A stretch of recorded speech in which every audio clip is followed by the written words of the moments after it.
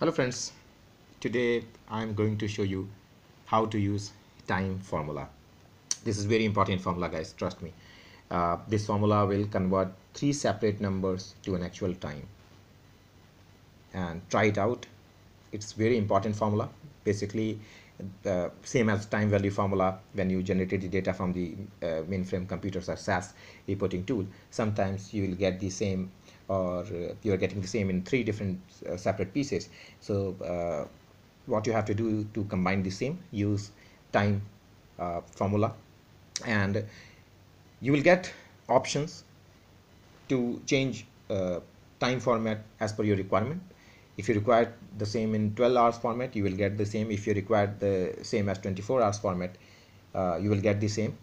And if you require the same after combining the three different pieces, if you require to change as a value format, you have also option available if you are using time formula. This is very basic formula guys, and as far as formatting or concerned, there is no extra formatting required. uh, I would say please go ahead and try this out, and trust me, this is very important formula. And if you are able to perform this formula guys, then please like this video and have a great day, have a great future, and thank you for watching my video guys. Thanks a lot.